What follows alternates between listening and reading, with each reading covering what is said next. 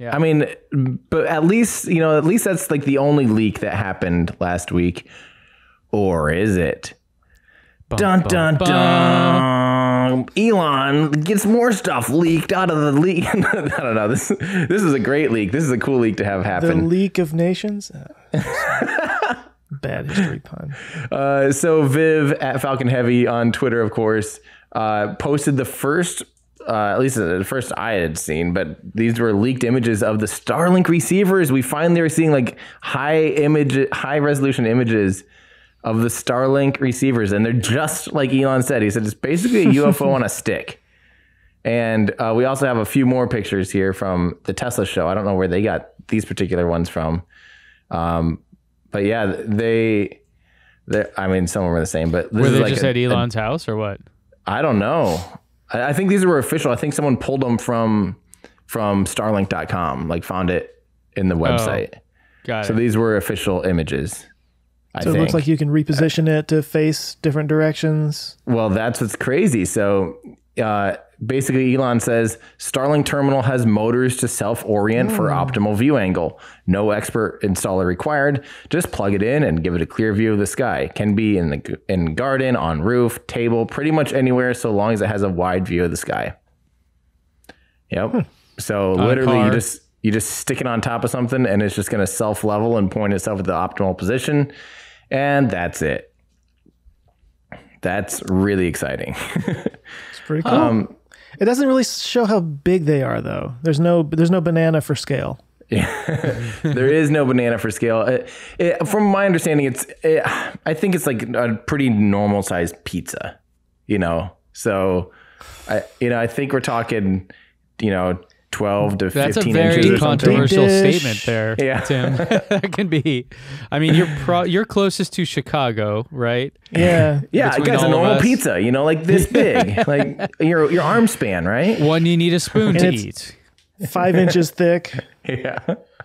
No, for those of you not able to see in the images or see our hands waving around wildly for different sizes, my guess would be somewhere between like, I don't know, 30 to 40 centimeters for those of you that use that stuff ish. Good enough. 15 inches, 20 inches, something like that. Yeah.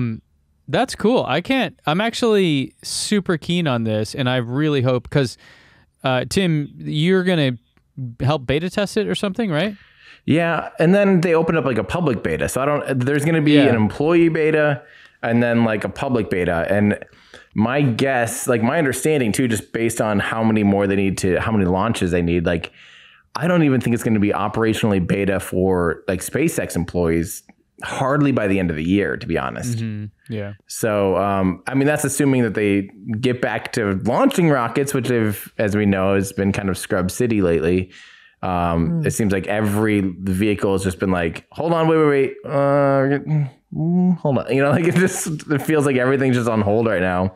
Is that just wacky weather conditions?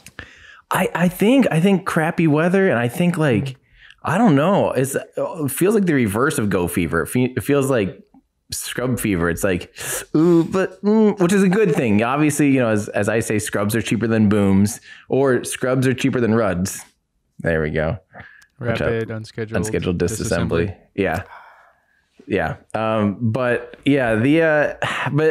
just based on like how many they've launched so far for the first 6 months, if they can launch that many again at the next 6 months, which they should easily be able to do. We had a lot more things kind of in the way for the first bit, including DM2 and stuff like that. So assuming they can launch as many as they did for the last 6 months, they should be close to operational, at least like testing operational for employees, where it's in higher, especially like their Washington office, because they have people up in Washington. That higher latitude will have a lot better coverage. So because it's closer to space. It's north, so it's closer to space. No, I should probably pull up a thing to show why that is. Why don't you guys keep talking? Well, I will. My interest in it is for this whole concept. I'm trying to get away and like, I had that idea of an off-grid place and I wanted to do that. And it turns out that buying land in California is a joke because every cool piece of land was bought 50 years ago and is completely overrun because there's a gazillion people here. But I love the idea of having a second place for a studio and for filming and all this. And a lot of the places I'm looking at are kind of out in the sticks, and the internet obviously is terrible out there. So this is actually kind of like a key thing I'm really waiting on. Like, I think it would be, it'll actually, for my business, it'll actually be very beneficial. So, well, we were talking, I think last week about these places in Italy where they're like, you can get it for like $1, but you have to spend 20,000 or so over the next 5 years fixing it up, like something like that. I'm still in. I am so in on that, but I don't speak know, Italian. Right? Well, I was thinking like Starlink was what I was thinking for that. Like, so you wouldn't have to worry about internet. Like you could do all your work over there, assuming you can afford to travel, just the flights back and forth, and assuming the United States ever opens up again. Right. Yeah, assuming we're allowed to. But or I mean, in the meantime, maybe you guys all just build a studio here in, in Iowa. I hate you. Look at this. Watch this. Just watch the speed test. Ping 0 milliseconds, 6,700 megabits per second download, 7,800 basically upload. And who is this through?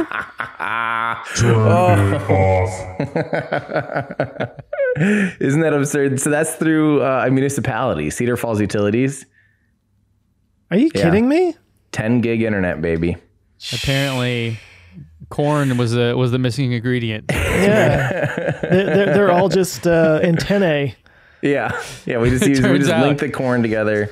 Very and it's conductive. Done. Super easy. Wow, that's amazing. It is. It's honestly insane. Here, let me show you guys this picture of what the Starlink orbit kind of looks like, just so we this is what why I think it is. Oh no. So it kind of looks like, have you ever seen those? I was showing my friends this, and they said, "Oh, it looks like one of those pear holders." You know, the grocery store where they're like pears. Yeah, it does. There you go. The Asian pears, the big giant. Yeah, exactly. Or like a finger trap. Which I think is the same thing. I think they're just reused finger traps. It just looks like a net. Yeah. There's probably a sexual toy that looks like that too, but I don't know. Probably, but yeah, rule 36 or whatever. Yeah. But the deal is that because of the orbits and the inclinations at the northern latitudes, they're kind of bunched together. They really are bunched together, so you can get really good coverage. Where they just it just is the way it works, and then down near the equator, there's bigger gaps. So it'll take quite a while before the equator areas and the lower latitudes are covered as much as the northern latitudes. What about the southern latitudes though? Like if I went to Buenos New Aires Zealand or something. Yep. That'd be great still. Yeah. If New Zealand, Australia, southern Argentina, stuff like that, South Africa. Kind of looks like Norway's getting the shaft. Yeah, you're right. Whoa, wait. Is that right? They just have to angle it down. Because it does top off at a certain latitude, and you're right. Northern Norway will get the shaft for a while. I mean, eventually they could launch a specific set that is like a little, that goes over the top. Would it not work though? You just point it a different direction, right? I mean, it's just the angle. Well, it has to have. I mean, you might be able to still. Or you think that is it like a line of sight? Yeah, like the angle would be so far it'd be like pointing down to the ground, kind of. Yeah. Yeah. But the Earth is flat, so this isn't real. Yeah. Starlink's actually just a plane flying in a circle, and you just point at it. But no, those very low northern latitudes, at some point, yes, like although the good thing is at the very top band, like we were showing, there's pretty much always going to be a satellite there, so there probably is still an area where there's no overhead at all from you. You're not anywhere near them overhead, but you could point your satellite dish south, or if you're in Antarctica, you can point it north. And that might be able to provide coverage just on that like horizon line. But it might be, some situations where like, oh, there's now trees in the way or something, a mountain in between you and the horizon that blocks your signal or something like that. I don't really know, but that is something eventually, if there's a big enough market for them and they could make enough money to serve the, we'll say 1 million people above that line and below that line, I mean, it's all just numbers there, but yeah. I don't know. Yeah. Probably not even 1 million people. It's crazy. What does Denmark have? Like 600,000 in the whole country? No, Denmark's like 3 or 4 million. Norway's like around there too, and Sweden and Finland's there. We got, you know, Siberia, all those people in Siberia. Well, when I first saw that image, I was thinking like, oh, those poor like Eskimo and Inuit people up on the ice floes and stuff. But then I saw Norway, and I'm like, well, Norway and Finland are kind of out of it too.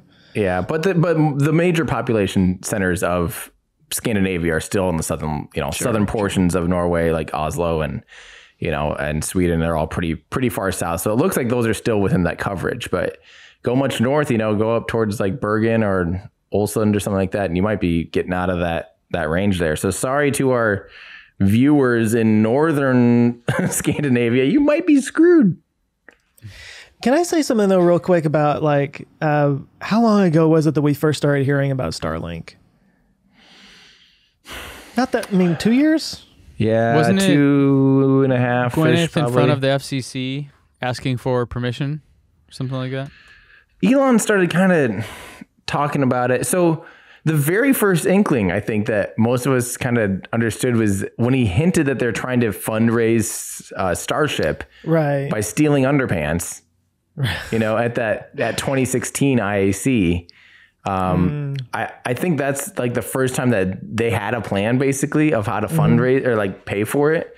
And he just wasn't ready to say that. And then we started hearing soon after that whispers of like a constellation, an internet constellation. So yeah, I don't know. Like, I feel like 99% of things that get said don't happen. Yeah. And then there's things like this, and this could be said for a lot of things that have to do with SpaceX, and maybe this is why they're so fun to watch and everything. But like they say they're going to do something, and then they do it. And I mean, when we first heard that he was going to put his Tesla Roadster on the top of the first Falcon Heavy, it's like, and then next thing you know, there's the Starman floating through space, and it's like, whoa, they actually did this thing that they said they were going to do. Yeah, that's how I'm feeling right now with Starlink. It's like it's actually starting to go up. We're seeing these receivers. It's actually a thing that's probably going to be available in the next year or so, and it's just like, I don't know. Yeah. So real quick, I didn't realize, I just looked up the history of Starlink. The communication network was publicly announced in January 2015. I had no idea it was that long ago. Was that at the thing I was talking about, where Gwyneth was at the FCC asking for permission? No, because then it says they received FCC permissions in 2016, I think I saw. Oh, okay. That's the first thing I remember seeing was people were... But I remember the name. I'm like, are they serious? Like, I thought it was like a joke or something. March 2017, SpaceX filed plans for the FCC for more than 7,500. So that timeline is a lot different than I thought, you know. And they first launched those first Tintin A and Tintin B or whatever. They had two testers, like test satellites way back. That was 2018, February 2018 already. So over to, I don't know, that just blows my mind. I feel like it does seem like it was more recent. Like a year ago, it feels like. Yeah. Do you remember when Tesla unveiled the Roadster? Yeah, we talked about this on the show. I thought it was like last year. November 2017. Oh, the new Roadster. Yeah, okay. Yeah. That's crazy. Yeah. That's sad. Hey guys, thanks so much for watching this clip from our show. If that's just not enough for you and you want to watch the full episode, you can go to olfpod.com/YT. And if you want more from us, you can consider becoming a Patreon member. You'll get early access to episodes. You can join our awesome community. You can actually watch us record live and get your name in the credits by going to olfpod.com/Patreon. So thanks everyone for watching. Check back every Friday for new clips here and new episodes on the main channel. Thanks, everybody.